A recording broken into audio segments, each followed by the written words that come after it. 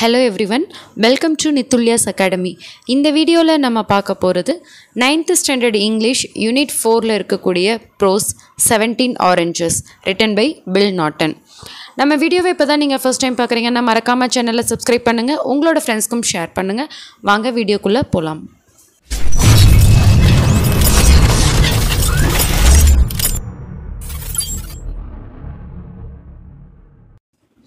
William John Francis Naughton, known as Bill Naughton, 1910 to 1992, was an Irish-born British playwright and author. William John Francis Naughton, இவர்தான் Bill Naughton அப்படின்னு சொல்றாங்க. 1910ல பிறந்து 1992ல இறந்து போறாரு. இவர் ஐரிஷ்ல பிறந்த ஒரு பிரிட்டிஷ் பிளேரைட் அப்படின்னா இந்த நாடகம்லாம் எழுதுவாங்க இல்லையா, drama. So our and also an author. He worked as a weaver, coal bagger and lorry driver before he started writing. இவர் எழுதுறதுக்கு முன்னாடி, இவர் ரைட்டராக ஆகிறதுக்கு முன்னாடி ஒரு வீவராக, கோல் பேக்கராக, லாரி டிரைவராலாம் ஒர்க் பண்ணியிருக்காரு. அதுக்கப்புறம் தான் இவர் எழுத ஸ்டார்ட் பண்ணார். His preferred environment was working class society, which is reflected in much of his works. அவருடைய ஒர்க்கில் இவர் அதிகமாக முக்கியத்துவம் கொடுத்து எழுதுறது எந்த கதாபாத்திரங்களுக்கு அப்படின்னு பார்த்தீங்க அப்படின்னா ஒர்க்கிங் கிளாஸ் சொசைட்டி, அதாவது ஒர்க் பண்ணக்கூடிய பீப்புளுக்கு தான் வந்து இம்பார்ட்டன்ட் கொடுத்து எழுதியிருப்பார். He wrote many novels, short stories, plays and children's books. இவர் நிறைய ஷார்ட் ஸ்டோரி எழுதியிருக்கிறாரு, பிளேஸ் எழுதியிருக்கிறாரு, நாவல்ஸ் எழுதியிருக்கிறாரு, குழந்தைகளுக்கான புத்தகங்கள் நிறைய எழுதியிருக்கிறாரு. He is best known for the play Alfie. இந்த ஆல்ஃபி அப்படிங்கிற பிளே மூலமாக தான் இவர் ஃபேமஸ் ஆனார். His 1977 children's novel my balls badger is an account of his childhood in 1920s பால்டன். இவர் 1977ல் ஒரு சில்ட்ரன்ஸ் நாவல் எழுதுகிறாரு. அதோட பேர் வந்து மை பால்ஸ் பேட்ஜர். இது வந்து அவருடைய 1920ல் அவருடைய சைல்டுஹுட்டை ஞாபகப்படுத்துகிற மாதிரியாக இருக்கிற மாதிரி இந்த ஸ்டோரி இருக்கும். 17 oranges. Imagine you are caught while sneakily eating something without your parents' permission. ஒரு சிச்சுவேஷன் இமேஜின் பண்ணிக்கோங்க. வீட்டில் உங்களோட பேரண்ட்ஸ்க்கு தெரியாமல், அவங்களோட பெர்மிஷன் இல்லாமல் நீங்கள் திருட்டுத்தனமாக ஏதாவது சாப்பிட்டுட்ருக்கீங்க எடுத்து. What would be your reaction at that moment? அவங்க உங்களை பார்த்துட்டாங்க அப்படி சாப்பிடும்போது, அப்போ உங்களோட ரியாக்ஷன் எப்படி இருக்கும்? How would you manage that situation? அந்த சூழ்நிலையை நீங்கள் எப்படி சமாளித்து அதுலேருந்து எஸ்கேப் ஆவீங்க?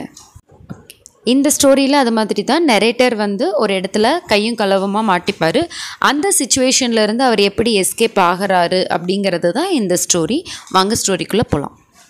In the story 17 oranges, let us see if the narrator is able to cleverly manage a tricky situation or not.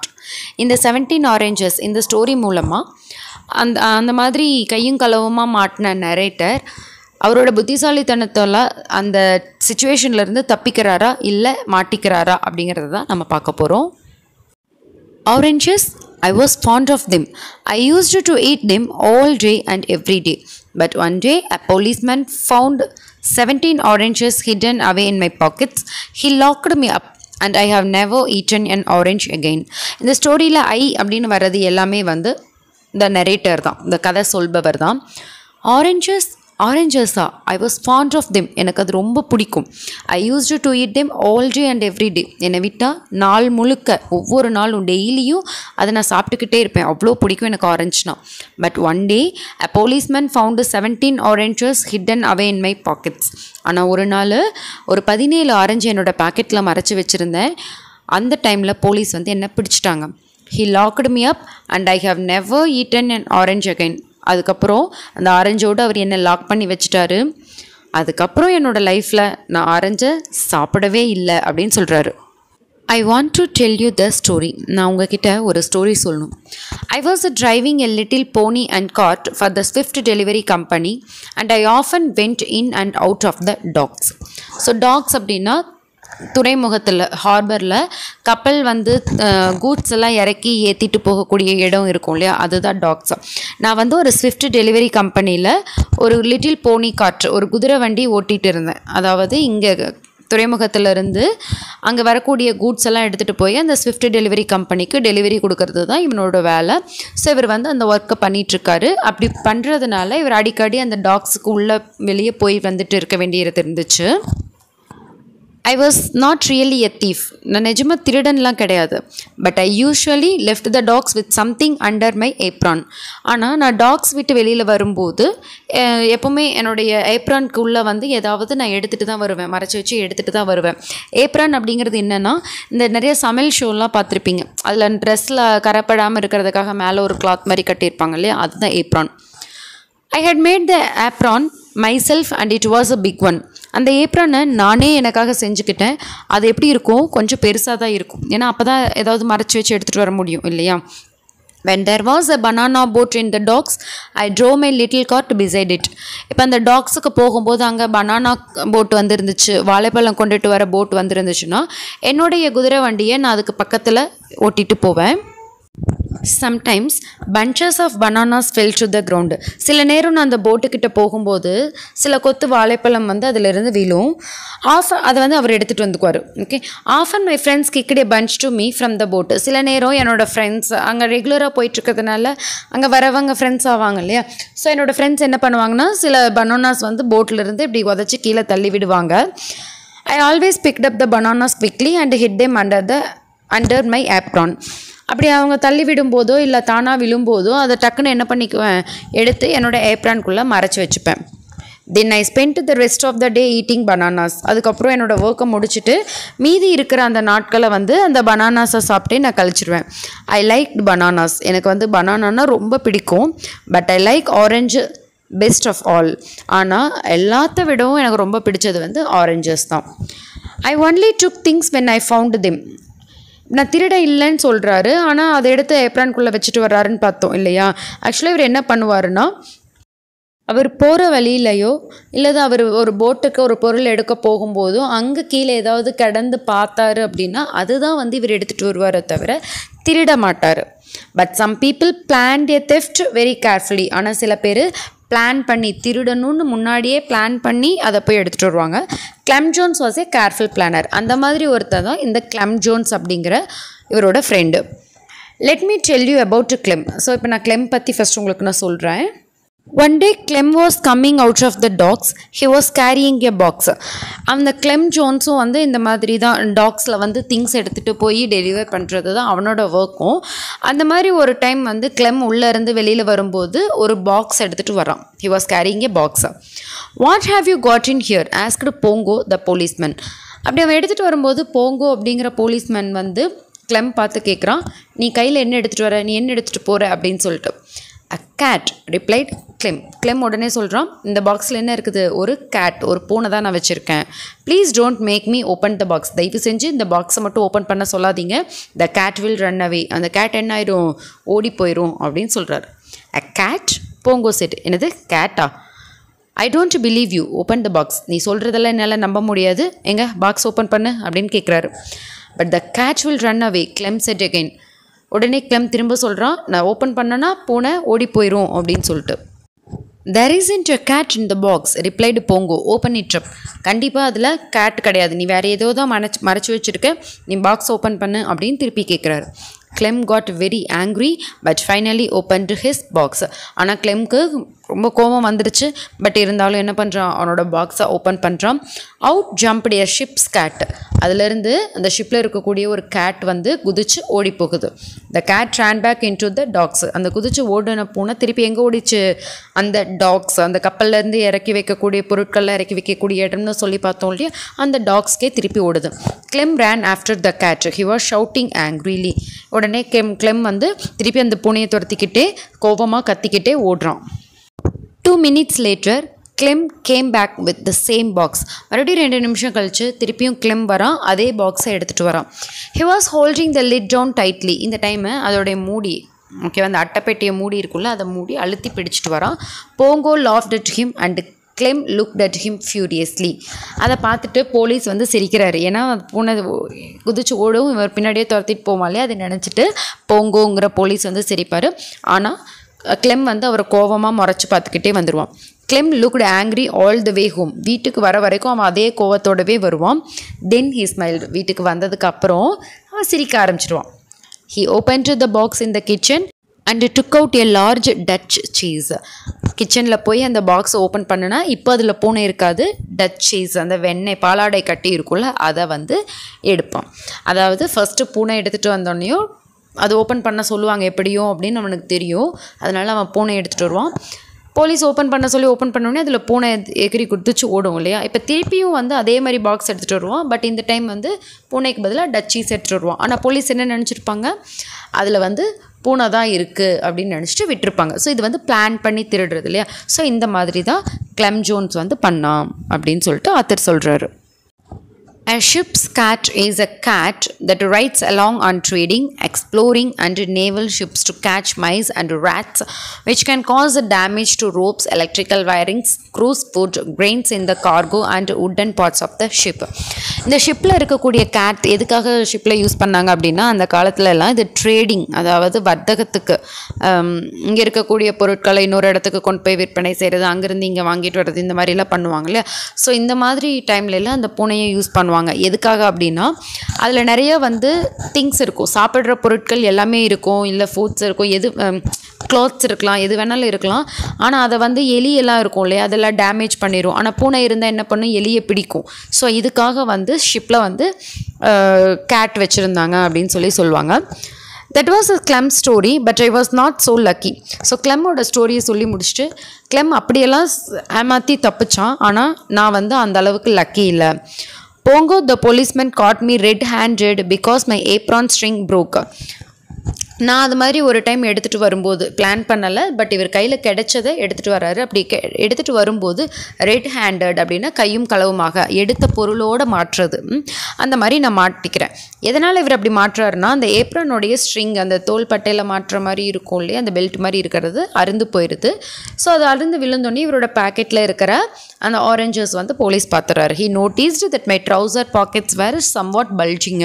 அப்படி அது கலந்து விழுந்தோடனையும் இவருடைய பேண்ட் பாக்கெட் வந்து எப்படி இருக்குது, பல்ஜிங், ஏதோ வீங்கின மாதிரி இருக்கே, என்னமோ ஒளிச்சு வச்ச மாதிரி இருக்கே அப்படிங்கிறது அவருக்கு தெரிஞ்சிருது. ஏப்ரன் போட்டிருந்தா அது வந்து மறைச்சிருந்துருக்கும். ஸோ ஏப்ரன் கலந்து விழுந்த உடனேயும் அவர் மறைச்சி வச்ச ஆரஞ்சு வந்து போலீஸ் வந்து பார்த்துடுறாரு. ஹேய் வெயிட் எ மினிட், போங்கோ ஷவுட்டட்.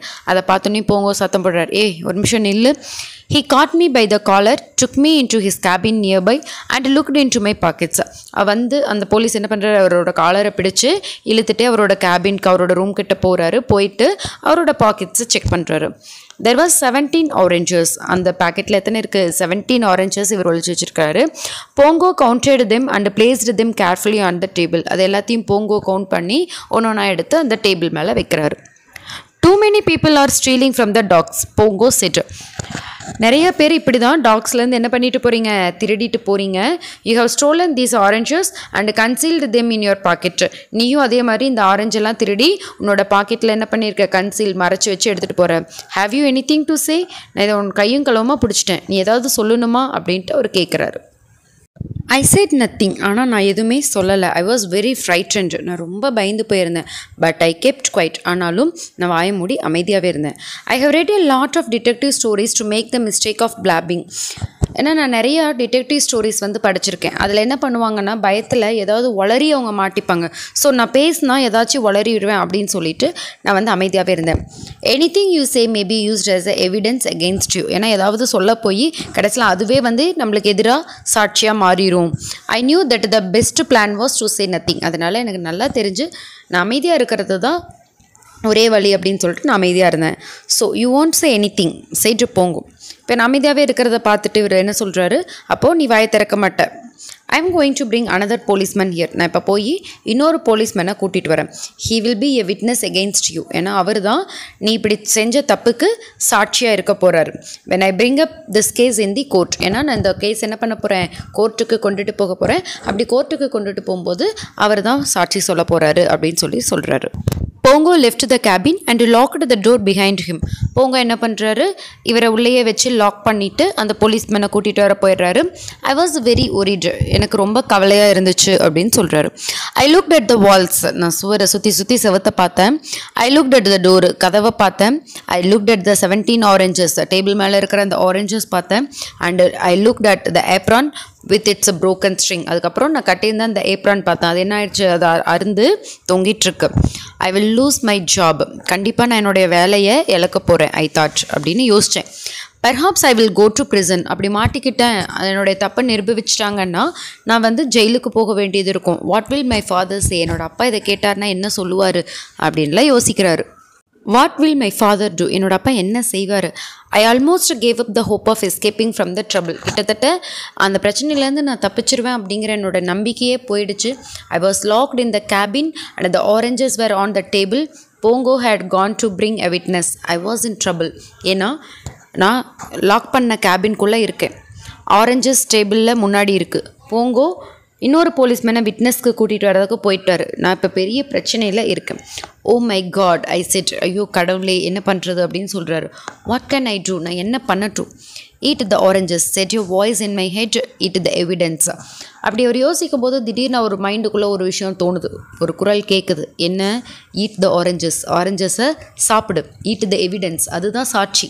ஆரஞ்சு தான் நீ திருடுனுங்கிறதுக்கு சாட்சி, அதை சாப்பிட்ரு அப்படின்னு சொல்கிறாங்க. அதாவது அப்படின்னு அவருக்கு ஒரு வாய்ஸ் கேட்குது. ஈட் தெம் ஐ ஆஸ்க்டு, என்னது சாப்பிட்றதா அப்படின்னு ஒரு மனசுக்குள்ளேயே கேட்டுக்கிறாரு. இந்த குரலும் அவர் மனசுக்குள்ளே தான் கேட்குது.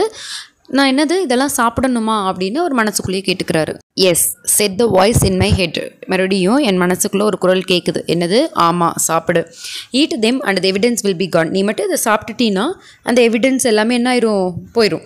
Be quick eat them all, சீக்கிரமாக சாப்பிடு, எல்லாத்தையும் சாப்பிடு அப்படின்னு சொல்லி அந்த சவுண்ட்ஸ் கேட்குது. I thought for half a second then I took an orange, ஒரு அரை நிமிஷம் தான் நான் அதை பற்றி யோசிச்சிருப்பேன். அதுக்கப்புறம் கையில் ஆரஞ்சு எடுத்துட்டேன். ஐ field it and put it in my mouth, அதை உரித்து என் வாய்க்குள்ளே போட ஆரம்பித்தேன். சூன் only the pips where lift, சீக்கிரமாக சாப்பிட்றாரு. சாப்பிடும்போது பிப்ஸ், அதாவது அந்த தோல் உரிச்சு அந்த விதை இதெல்லாம் தான் இருக்கும் இல்லையா, அது மட்டும்தான் இருக்குது. You have to swallow the pips too, said the voice in my head. You have to swallow the pips and the peel. You have to swallow all the evidence.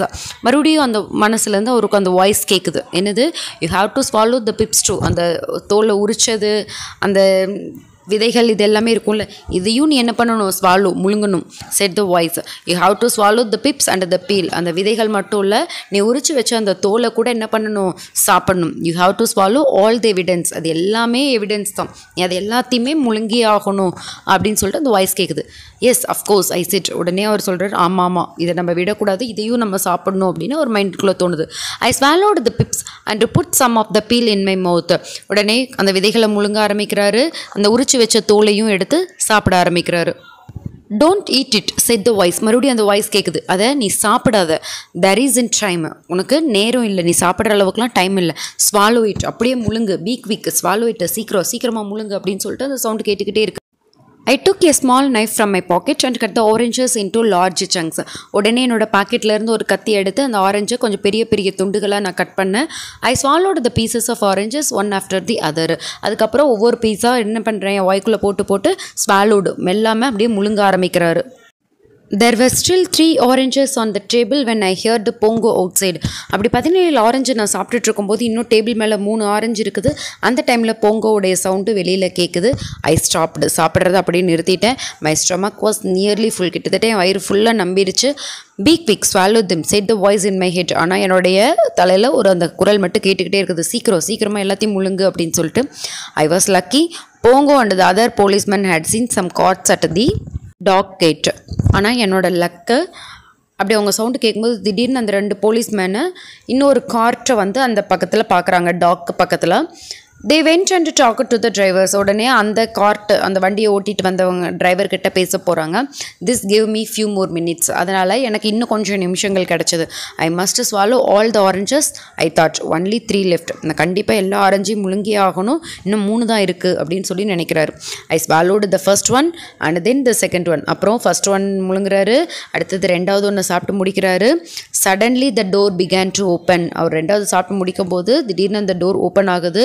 I went through a great deal of struggle and finally managed to finish off the last piece of the last orange.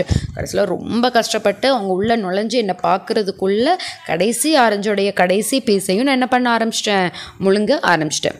pongo and the other policemen walked in. அவங்க 2 பேரும் இப்போ தான் உள்ளே நடந்து வராங்க. This is the thief, Pongo said. I caught him with his pockets full of oranges.